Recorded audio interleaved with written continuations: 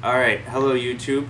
I just want to make a quick video to let you guys know of something that not too many people know about. I've been personally doing it for about 8 months. I wish I would have known about it sooner.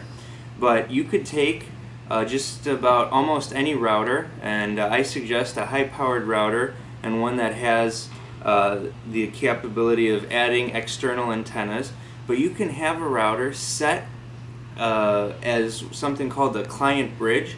So you can program your router to get internet from somewhere else, whether it's your neighbor or in this case the clubhouse. If you look right behind me, there's a clubhouse, and in the clubhouse they have free internet for all the members. So we're going to eliminate our high-speed internet bill by programming a fairly basic router with a custom firmware. We're going to use Tomato, but you could also use DD-WRT.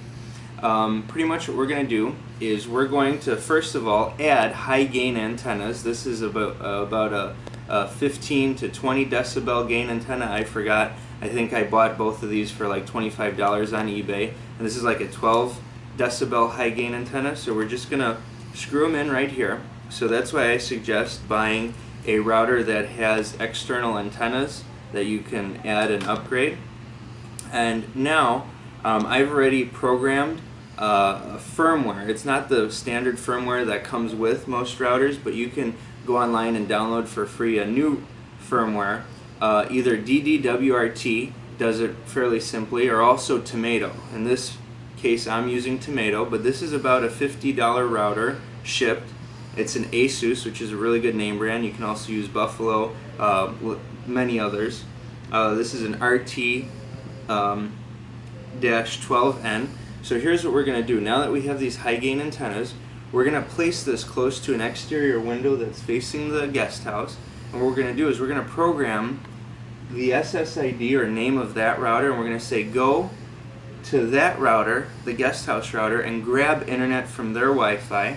So it's going to grab internet, and then it's going to distribute it. I'm using an Obi for telephone, so Obi and Google Voice.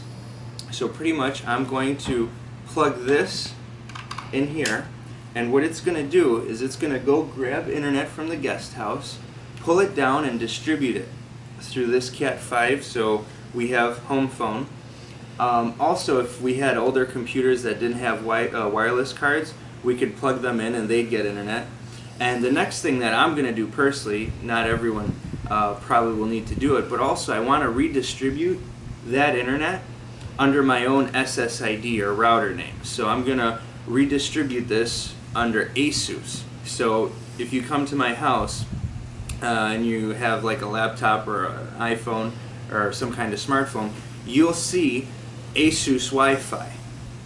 And what it's doing is it's grabbing Wi-Fi from the guest house, pulling it down as the source of the internet, redistributing it both under Asus Wi-Fi, which is the name of this device, and it's going to distribute it to all the hardwired devices. So whether you're using an Obi for phone service or whether you have older computers. So that's just a basic overview. I'll get into the details on how to program your router with custom firmware, and also how to set up what's called a client or a client bridge.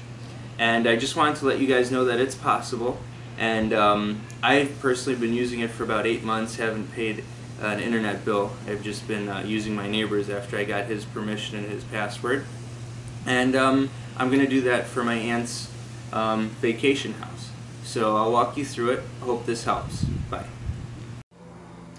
Okay, so here's our final setup. As you can see, that's the guest house. This is the closest window to the guest house.